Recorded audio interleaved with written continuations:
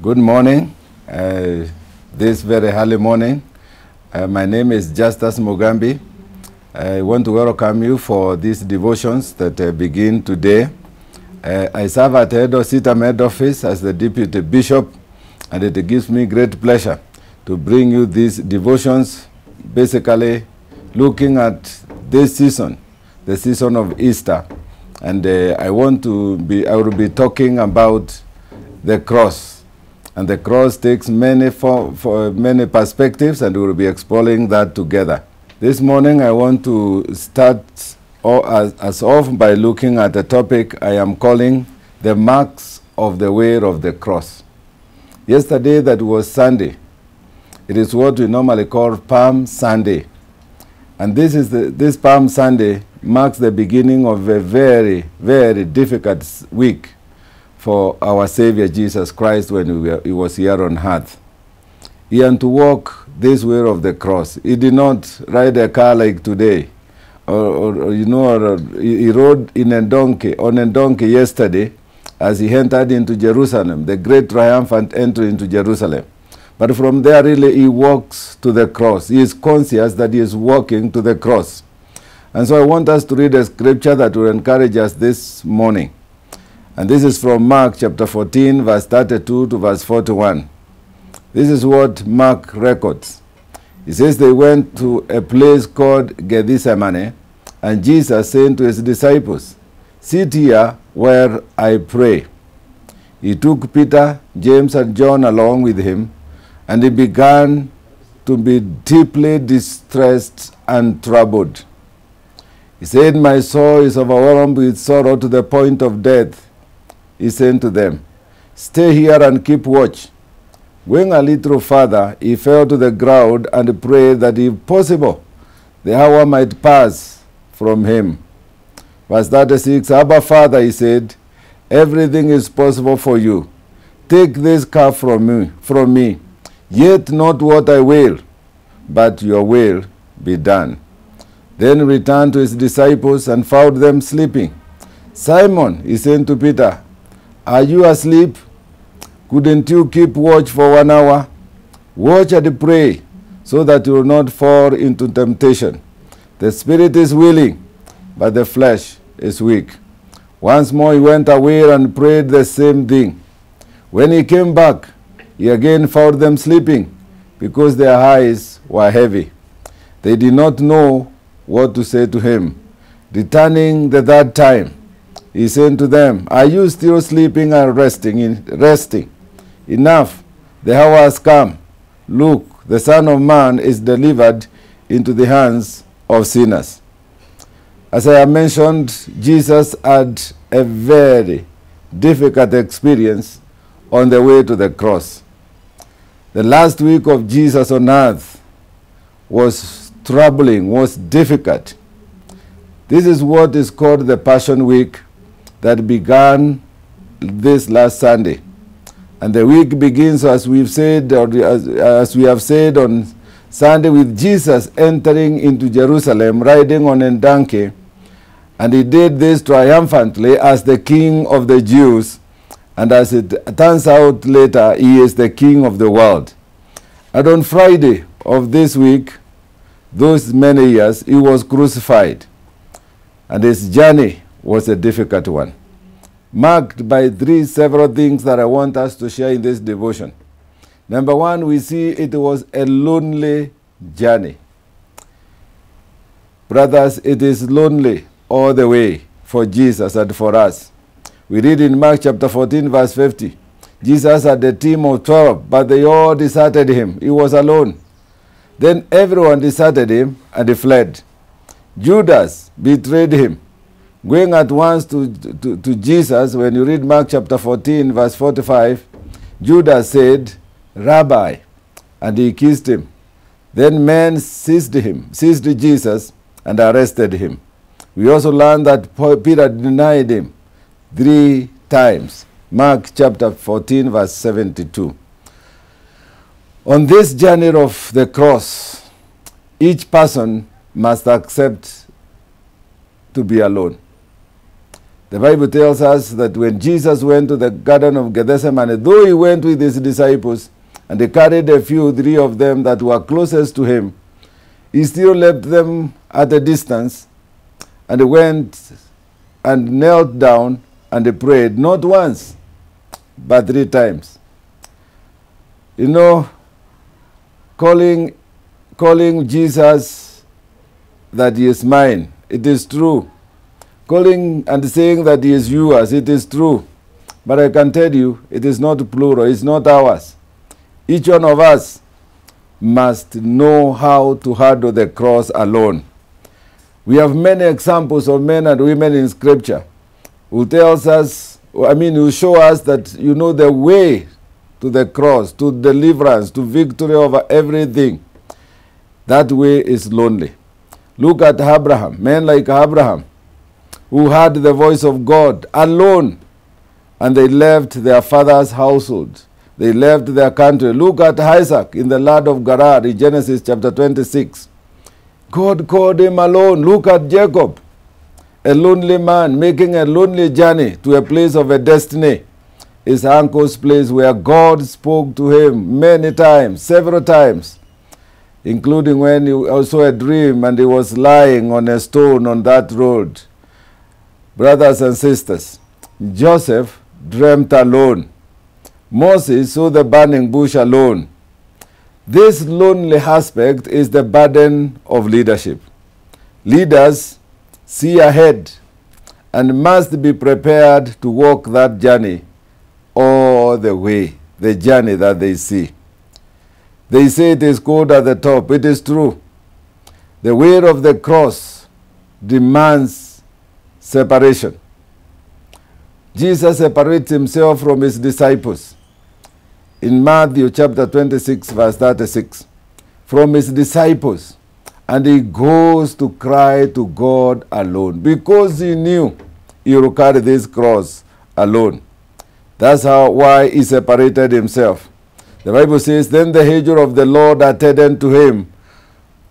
And this is a true mark of a great leader. The angels attended to him in those moments of alone, in those moments of hearing God alone and determining to walk this journey alone. God will always send help. The angels of God that attended to Jesus will also attend to you. Brothers and sisters, is where I say that God does not call committees throughout history. He calls individuals. And I pray that our eyes will be open this morning to see that when God gives you a burden for a ministry, that this burden, the burden he gives you, you will carry it to the very end with the help of the Holy Spirit. I pray that you receive a burden. I pray that you receive some unique calling like that of Moses, so that you can be able to hold on to it to the end. God, help me to hear your voice, and may the Lord help you too to hear your voice. The second mark of this way to the cross that we see in Jesus is that this way of the cross is full of suffering and pain. Jesus made a choice to accept the suffering. The cup of the way of the cross was painful and very difficult. The Bible says he went through terrible agony at the Garden of Gethsemane. He even prayed to God, God, this cup is too heavy for me. May it pass me. May it be removed. May I not take of it, but drink of it. But Jesus, by the help of the Holy Spirit, though he was God, felt the pain, felt the difficult. But he reached a point which all of us need to reach. He says, however, not my will, but your will be done.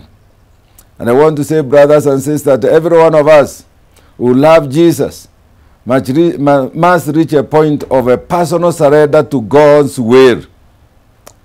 We must all reach a point where we surrender to his will and not our will. Jesus says, let this cup pass, not by will, but your will be done. I am praying this morning that all of us will reach a point where we must surrender surrender all to Jesus and say, not my will, but your will be done. Paul calls himself a prisoner of Christ. You know, he reached also a point of surrender, because prisoners do not make choices. We are all prisoners. We are all, we are all slaves, of Jesus. We have no other choice as believers. And this is the moment, this moment of saying your will be done is the moment to fully trust God, even when we cannot see him and hear him or even feel him, because he is always working. Jesus says in John chapter 16, verse 33, I have told you these things so that in me you may have peace. In this world you'll have a lot of trouble. But he says, take heart, I have overcome the world. Hallelujah. And Paul knew this secret in chapter 20 of Acts of Apostles, verse 22, up to 24. He had finished with himself. Each of us must finish with ourselves. He says, and now, compelled by the Spirit, I'm going to Jerusalem, not knowing what will happen to me there. I only know that in every city the Holy Spirit wants me, that prison and hardships are facing me. However, I consider my life worth nothing to me. My only aim is to finish the race and to complete the task that Jesus, the Lord Jesus, has given me, the task of testifying the good news of God's grace. Hallelujah. The third mark of the cross, of the way of the cross, is that it was full of suffering. Jesus, not suffering, we have looked at suffering, it is full of sacrifices. Jesus sacrificed his very life because of his love for us. He gave up everything. There was nothing left for him to hold on to. Jesus sacrificed dignity. Many people will hold into their dignity, comfort. And we live this ministry, we live this Christian walk, this way of the cross, not for our own comfort, but for the comfort of him who called us. Jesus left or sacrificed even his own clothes because they divided his clothes among themselves. We are saying that the way of the cross is the place of suffering. Everything worthwhile, it requires some sacrifice. Paul says he counts everything a loss or rubbish that he may know Christ. All of us must reach there. Every believer in Jesus must identify what he counted as loss. And in conclusion of our devotion this morning, the people who are assets in the company, even a place like Sitam, a place like Hope, where you work, people who will be assets in any institution must learn to sacrifice their time, sacrifice their energy, their thoughts, their skills for that particular institution to be productive. For a good family, for a good marriage, for a good business, for a good career, everything requires sacrifice. Anything worthwhile requires a great amount of sacrifice. How much sacrifice have you made for your life, for your children, for your spouse, for your friends, for your church, for your company? Let us all determine that we will be men and women who do not love ourselves, but rather we are men and women who love what God has given us to do. So there are three marks of the cross, the way of the cross that we have looked at today. It is a way that is full of sacrifices. It is a way that is full of suffering and pain. It is a way that is truly lonely. May the Lord bless each one of you. I pray that if there is anybody who is listening to me today and you don't know Jesus as your personal Savior, I believe this is your moment that you can give your life to Jesus. Please just make this prayer after me and allow Jesus to come into your heart. Say, Lord Jesus, I accept that I'm a sinner, and I accept also that only your blood can cleanse my sins away. Thank you for dying on the cross for me.